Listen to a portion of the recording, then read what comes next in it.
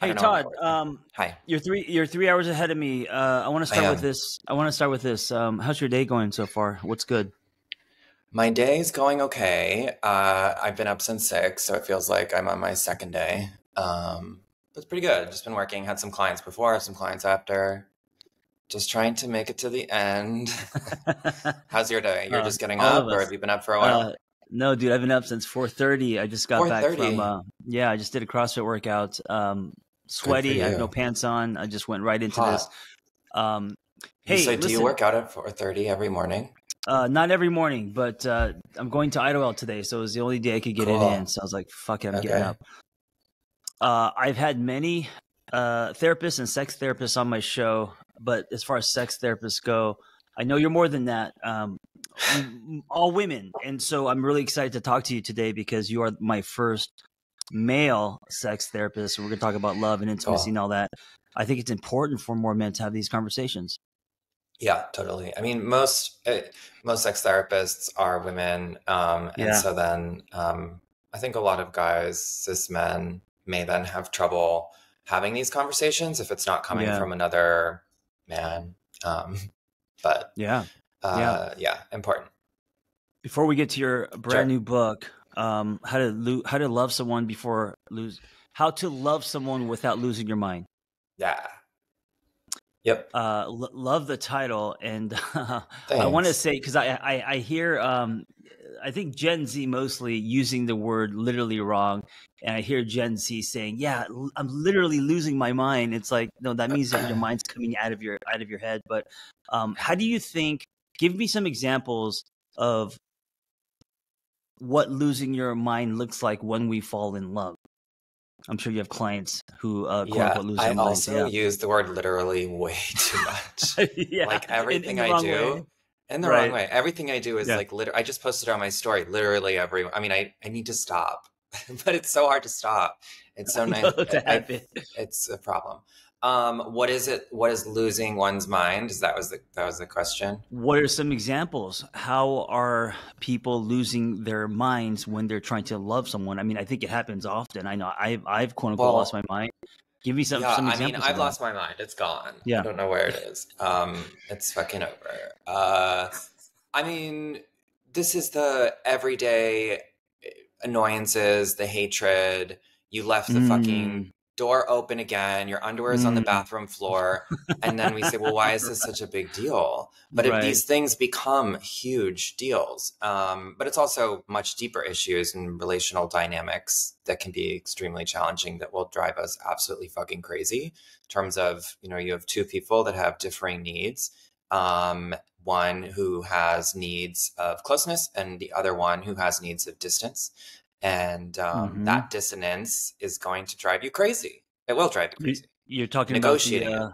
the I don't anxious want to and even say avoidant dance. attachment thing, You don't like but to, yeah. I mean, well, It's because it played out. It's can, played out, right? It's it's played played out on out. women, I right? mean, I Yeah. just posted something today about about being anxious or being avoidant. Right. But it's much more complicated than that. Yeah. But there's just a variety of different things. People are really frustrating. People are really disappointing and limited. I'm including myself in this. I know you're Hmm. perfect, but everybody else is I really know. hard to be with, Yeah. especially if it's over a longer period of time. So managing somebody else's limitations and also managing the dissonance between your limitations and theirs is a crazy making game. Would you say that the ability to do that is what love is? I don't know what I would say what love is because I have no clue. But the ability to do that, I think, is relational and it requires a lot of Mm, relational skill. right. I call this Mission Impossible at one point in my book. I call it emotional karate at another point. That it's, it takes a lot of skill. And even when you have all of those relational skills, your emotions are going to overwhelm you and managing this shit's going to be really hard. Yes. And I think what many don't realize is that because no child enters adulthood unscarred, a lot of this stems from childhood, right? A lot of this stems from how we were raised, our wiring. We're not like blank canvases. We're coming into a relationship already with a story, wounds, our own shit, right? And so the Yeah, collision of lots. two different stories can create a lot of activation. Yeah. What I find interesting though is when people are like, my childhood was normal, or my Mm. parents were really present and they were really great parents. And like, where's the lie? Something's off here. This Yeah, sounds really scary. yeah. Or you're not looking deep enough. You're just Yeah, playing back the highlight it's reel, called right? denial. Yeah, It's called denial. So I yeah, want to put a bookmark there, and I want to talk about you. How did you yeah. get here? So obviously, I'm going to ask you what sparked you to write this book, why it was important to you. But even before that, how did you get to doing what you're doing now, becoming a therapist slash sex therapist? What made you follow this path? Well, I had a lot of sex, and then no, I'm kidding. Oh, Well, I mean, I guess jealous. I've had a lot of sex, but no, that's really not it. Okay, Well, wait, hold on, so hold on, hold on. Let's quote unquote bro down a little bit. I know you might hate that term, but what is a lot of no, I sex? kind of like it. What is a lot of sex to Bro you? down. Because I'm gonna use that in some role play with my partner. Bro down. oh, that's Um, hot. Like let's it be could frat be. guys and just fuck. Let's be toxic. Yeah, Yeah, yeah, just in the yeah. bedroom. Yeah, and then be all woke outside. Like once after we finish, we Totally. could be all woke. But right, let's just bro Yeah. down and yeah. What's a lot of sex? What's a lot of sex for you? Because I feel like it's different than me. Everybody has a different version of what a lot of Yeah, sex is. And yeah. also everybody's identity gives them permission to have more sex, whether, Mm, whether it's your gender, your race, your ethnicity, your sexual orientation, etc. There's a variety of different definitions of what a lot of sex is. So like gay men, for instance, a lot of sex is a lot of sex. For give me a straight men, I number. think I'm the so same. I curious. don't Give me a know the number. number. I used to keep track and now I don't keep track. But it was All a right. lot. I Okay. mean, when I was Okay. Well, younger, it look. was like multiple people a week and I'm 38. So like, I don't know, you do Wow. the math. Well, okay. So when But I was not in when I was in my college, relationship. right. Well, I mean, we have a lot of sex in relationships, and we don't think about Yeah, that because there's one person. But so when I was in college, true. I did okay, but I had very attractive male friends who were, and they were all in the hundreds club, and we were only like 20. I don't know, 100 Club. 25, and I wasn't even near that, and I was so jealous that these guys have over 100 sexual experiences, right? And so to me that's a lot. But Yeah, maybe for other it's a lot. people that's like not that much at It's a 25. lot. But I mean, Yeah. the thing is I had a lot of casual sex, but it really wasn't until I entered my long-term relationship that I write about in the book that I was able to fully explore my sexual Mm, preferences and hmm. desires and kinks and actually feel comfortable in my sexuality. Right. That, yeah, I was having a lot of casual sex, but I didn't know the people. I didn't feel comfortable with them. And I was enacting one type of sex. But it was only when I was with my ex for 10 years that over the course of our relationship, I was really able to relax into Mm, the dynamic, my sexuality, and try a variety of different things, feeling safe, farting, making weird noise, like whatever. right. Right. And it was really that experience, the ongoing ability to have regular sex with one person that I felt safe with, that I was able to, I think, become good at sex.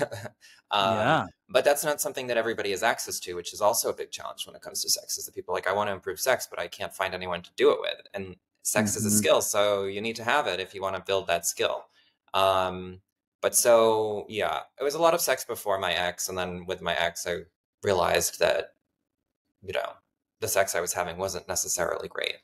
Um, but it's different for everybody. Some people have better Hmm. sex when there's no emotional intimacy, and some people have Right. better sex when there's a ton of emotional intimacy. Right. Right. And I also don't want to put any labels on any of this. When I said a lot, maybe just saying that a lot of sex is already stigma and a label. Do you know what I'm saying? Because I don't want people to judge because you have had X amount of partners of because I think a lot of that happens in society. You know, Yeah, I mean, and but also a also reframe is just like a lot of sex is great. We don't, right, right. It's being a not slut bad. is It's not great, bad. whore out, like whatever. It doesn't, it's irrelevant. Where like people Yeah, used to count, like, people used to talk about body count and all of that yeah, shit. And yeah, that and be is, judged, especially and women, be man. They get judged. judged, yeah, Yeah, big time. And for so a sure. lot of secrecy, not being honest because they're scared their partner or people they're dating are gonna judge them because they slept with a lot of people, and it's I Yeah. think it's There's still a ridiculous. lot of slut shaming. That women still are not allowed to have sex. It's pretty crazy. Like I have clients that Yeah. are just recently divorced or going through breakups, and they're having sex and they're being judged for it. And then I have the same Yeah. clients that are guys doing the same thing and they're being encouraged and celebrated. It's just crazy. Do you think it's changing at all today with just how people are more fluid, apps open, even like kink, I think is looked at now almost kind of filed under wellness and self-care instead of this weird thing that is, I'm visualizing in the 80s when we used to come out of porn shops with black bags to high. Yeah. Like that's not kink anymore. Kink is No. interesting and different and okay. And Yeah, I mean, things are definitely changing. Cultural values are changing. yeah. But that doesn't mean that because they've changed, people aren't still carrying around a fuck ton of shame and anxiety around Oh yeah. these new Yeah. values. So it's kind of a mind fuck because on the one hand, we're like, do it, have sex. Everyone should be sexually liberated. Yet for the past like hundreds of years, we've desperately shamed people, criticized them, Yeah. and condemned them for how they express themselves sexually.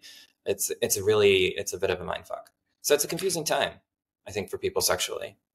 Tell us about you. How did you Me. get here? Yeah. How did you get here? I know a little bit of your I've story from In Bloom, but how did you get yeah, to doing what you're all my doing now? problems. Basically, I have a lot of problems, but I'm aware of them, and I've been in therapy absolutely forever. I've Hmm. barely missed a week since I was 10. I still see the Wow. same therapist since I started seeing him at 15, Derek, who I write a lot about in my book. He's like surrogate father for me. Mm. I'm supposed to see him Wait, what today, what but is it no. about this therapist? What is it about Derek that has really been? Why did you never leave him? A lot of people go through different therapists as they go through different chapters of their life. You seeing the same therapist since you were 10? That's rare, man. Since I was 15. Why I started therapy at 15? 10 and then I met Derek Okay, at 15. got it. And I've seen other therapists here and there to be like, maybe I'm missing something. And it's Yeah. funny, like I'll get the same kind of feedback, which is like, okay, well, I'm giving the information, so it's clearly biased. But no, Derek, when I was younger, my family was crazy and chaotic and unloving and cold. And the Mm, environment, the relational environment he provided me was really protective for me, really gave me and taught me how to be resilient. He's mm, also a sex therapist. So, I was asked questions when I was really young at a time where I was first beginning to figure out that I was gay, that I had a body, that I had a dick. And he was asking hmm. me questions about that. So that was really helpful. But it was more so, how kind he was to me and how helpful he was, Yeah. and helping me get through my teenage years. Like, I really don't think I would have survived. I was a drug addict. I was drinking at crazy amounts. It was Mm, a really hard time for me. And he was there for me, texting me, emailing me every wow. day. He really served as a surrogate parent.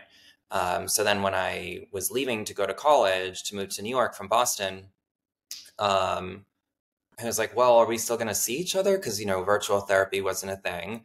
And he was like, yeah, why not? Hmm. And I was like, oh, okay.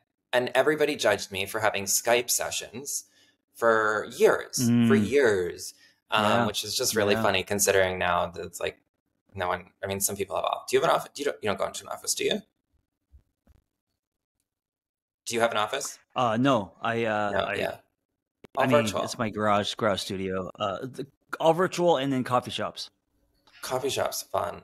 Yeah, so people judge me, but he's just been great, a Yeah. consistent force in my life, really, really smart guy. Um, so Would I you stuck say with that him.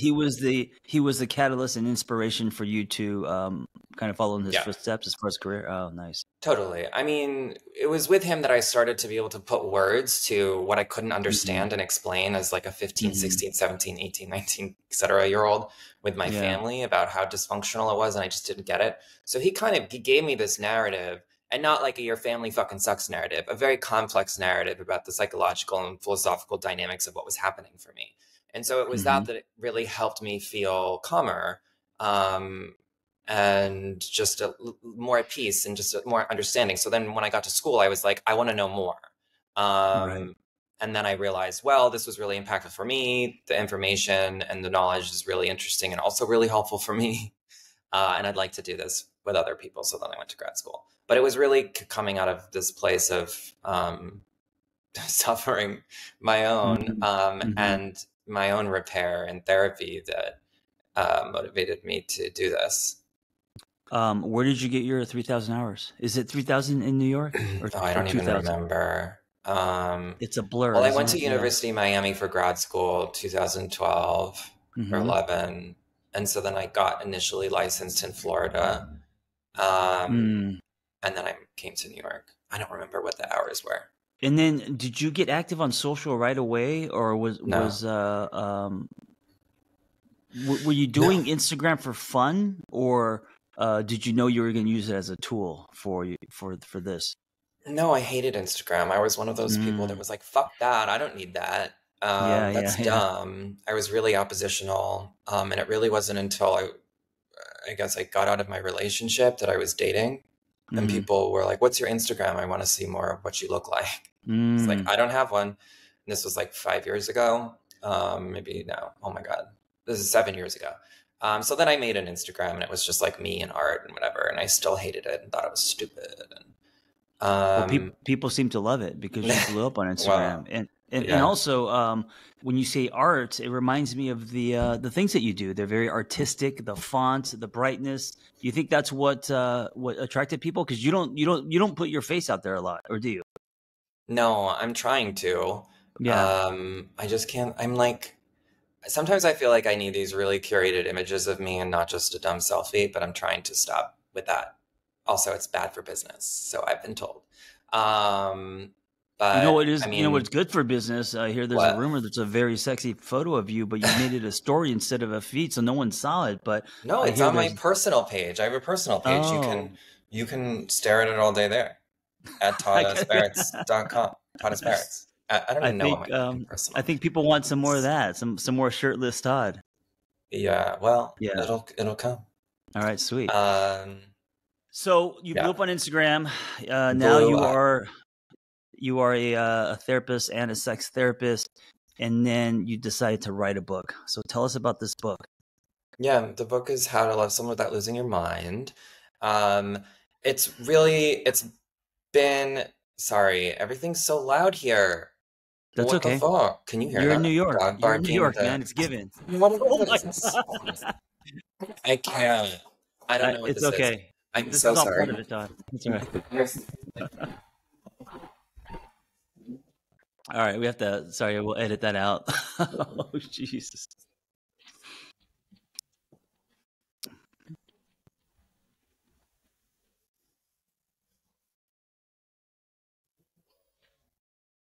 Hey, what about some a little entertainment from me while we wait? I'm a really good whistler. Okay, now I'm down. Can you still hear me? Yeah, I can Okay. hear you. Yeah. You want to damage my eardrums? Well, when you left just to buy time because I'm a really good whistler, I started to Yeah. do little It Guns N' was Roses. gorgeous. Yeah, yeah. Anyway, you know what? Dogs, sirens, dude. There's parrots Fuck. outside where I work. It's all good. It's all part of That the sounds nice. it's the whole Parrots. experience. Parrots in Los Angeles.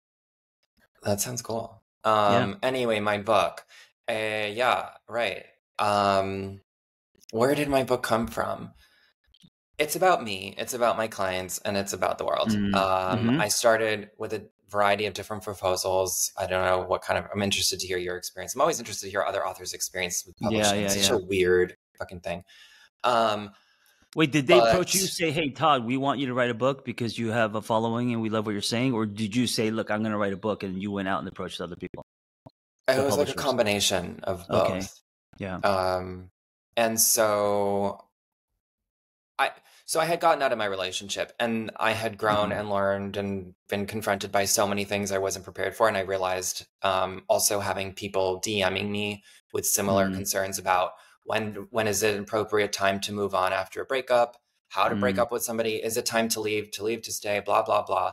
right. And I had been getting all of that shit for a long time and going through it in my relationship. And then finally I ended it and it was like this big, this huge event. And so having gone through all this shit in my relationship and helping different couples and individuals working through shit in their relationships, I was like, this could be an interesting book. And Mm-hmm. also talking about my own experience in therapy, I don't know anybody else that's really been seeing the same therapist for that long and that Right. consistently. So I thought it would be cool to create a mashup of those three experiences, which is what I did. So I write about my relationship with my ex, Alex, over the course of a 10-year relationship, and all of the challenges and mind fucks and shit that went down. It was interesting is there were times where like I was going through something with Alex, like he cheated on me at the same time. Some of my clients were going through infidelity. My dad died at the same time. One of my clients' dads died. It's as you know, it's really interesting being a therapist, going through shit and having your clients going through the same exact shit, and everyone thinking that they're fucked up for going through the same universal emotional and relational experiences. So I was like, what is going on here? No one's crazy. Everyone thinks they're crazy. All this stuff is normal, but we don't get any preparation for it. You know, we learn how to do math or driver's ed. So anyway, that's what my book is about. My book is about my experiences in and out of therapy, my experience as a therapist, and relationships as a whole in general, talking about it from today to, you know, hundreds of years ago and how things have evolved. What was that your big one? Your last relationship? How many years was that? The one where you cheated? I met him when I was 20 and it ended when I was 30. Oh yeah. So it was a long time. That's a huge, and not only long time, but a very significant part in your life, or 20s and 30s. Developmentally, it was pretty huge.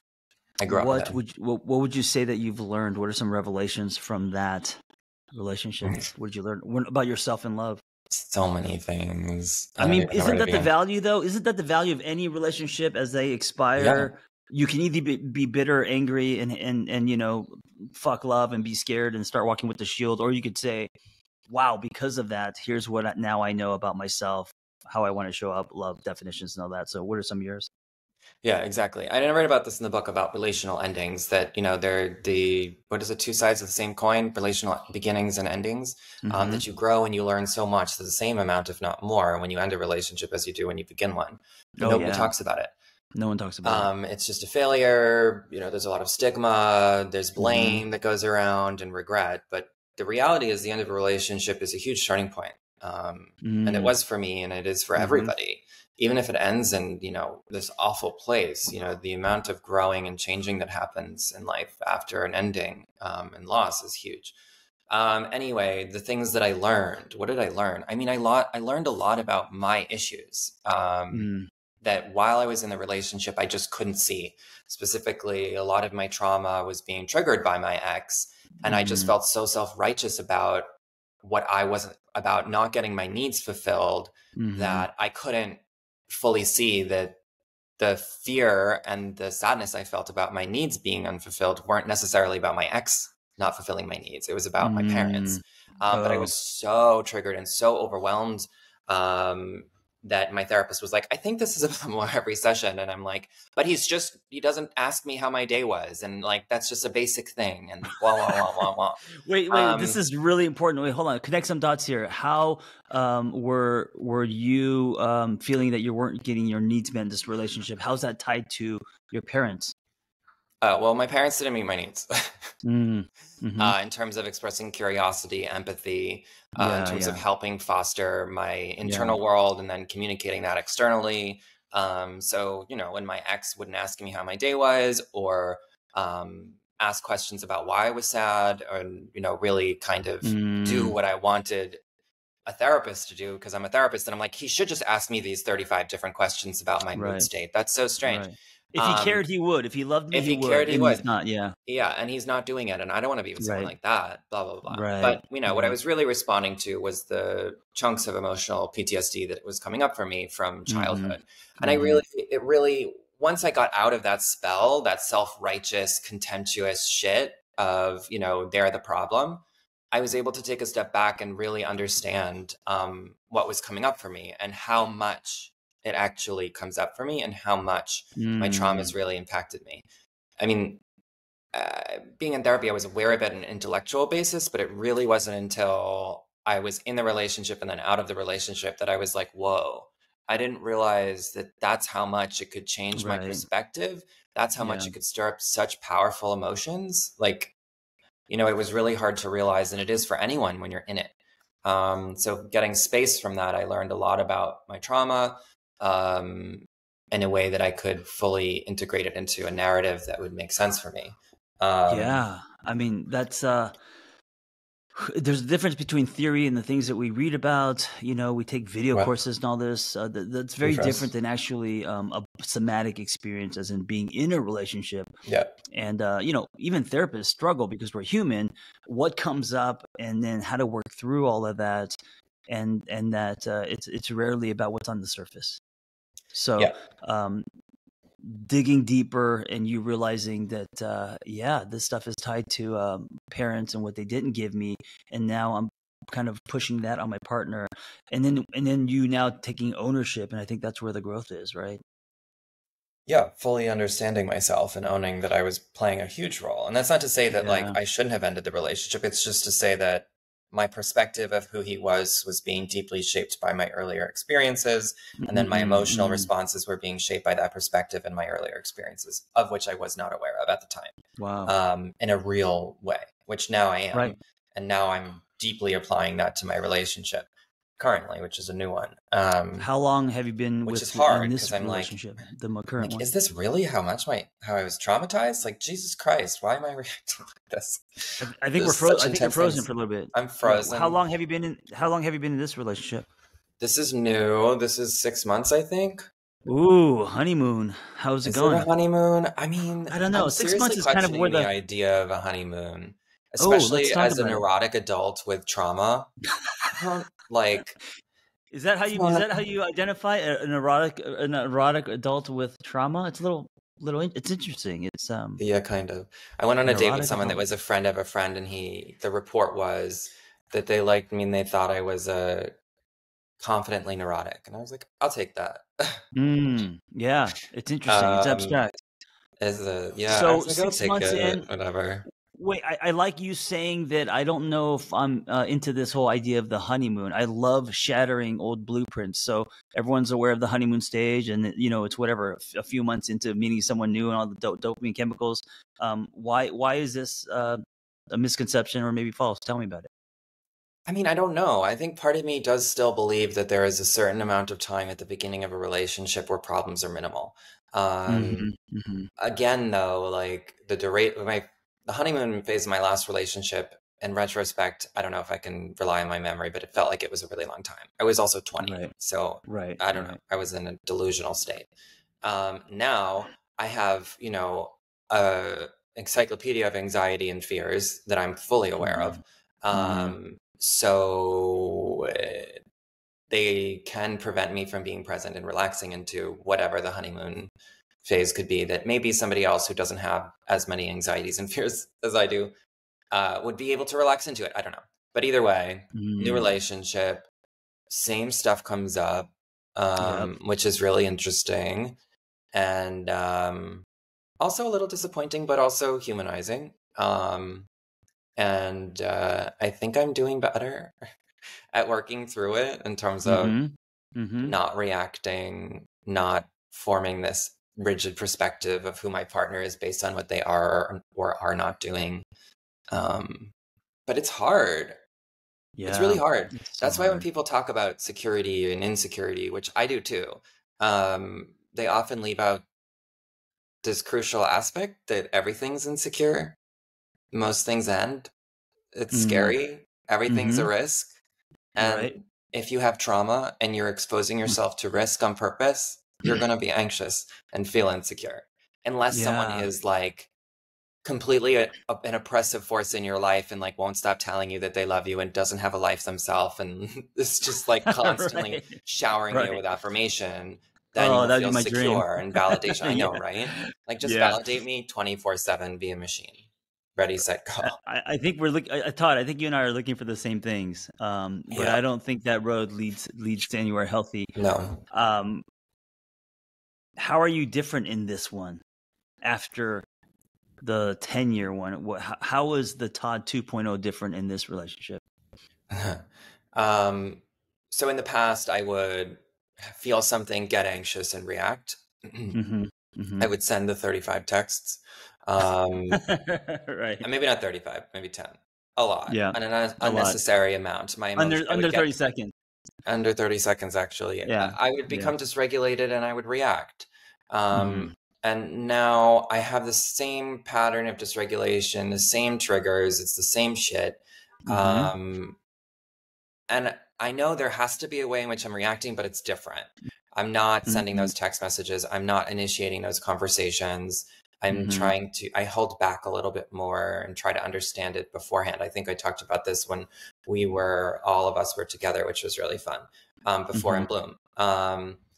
But I do a lot more processing before I react. And then sometimes I just react and it's not good. That happened once and I was like, oopsie, sorry. But I was really upset. But it's interesting to see how the same stuff comes up. I'm like, oh, Yeah. same fucking person. Okay. I want to, Todd, I want to thank you for saying this, because I think a lot of therapists, I don't know if they sugarcoat, but they, talk a lot about how they're, now more secure and all this kind of stuff. And Yeah. for you to say, listen, I've been working on myself since I was 15, was in a 10-year relationship. I'm in a new relationship now. And listen, all the same shit's coming up. And yes, I'm responding instead of reacting, but it's hard and it's, cumulative, and it's not like I'm a whole different person. Right. So you just making this realistic, because this doesn't mean you're not growing or you haven't changed. It just means that it's all still there, and we still have to work on it and work through it for the rest of our lives. Yeah, I appreciate you saying that. Because there's so much there are many therapists and just people in general that talk about this kind of black and white Yeah, healing process, and yeah, I don't yeah. I don't know if I don't think that's realistic. And it's still, whenever I encounter that, I'm like, I want that. And I'm like, no, it's not real. It It's a isn't sales real. You don't tactic. go to Bali over the weekend, do the ayahuasca, No. come back, you're different. Um, I mean, I don't know, maybe, but at least for me, it's been like you, where it's in the moment. It's sending less text, being less anxious, self-soothing. It's just being just a little bit better. But it's also the same, like if you want to transform your body, right? You go to the gym every Yeah. day, and you just chip away at it. And I think that's what realistically self-growth looks like. Yeah. Well, that's why I like the gym so much, is it's like in my body. It's the one, not saying I like my body, but it's like, which I'm sure you can relate. It's like the one thing that you actually can control. Like if you go to the gym every day, your body will transform. Whereas like a lot of some of the things that we're talking about, no matter how much time I can put in on it, my body is still going Mm-hmm. to react and get scared or anxious during certain Right. times. So, Right. um, but that's a tangent. I like to Yes. control things. Of course, we all do. Love is like the Yeah. gym. Yeah. Hey, any last words about your book? Is it on pre-order, available now? Is it wide?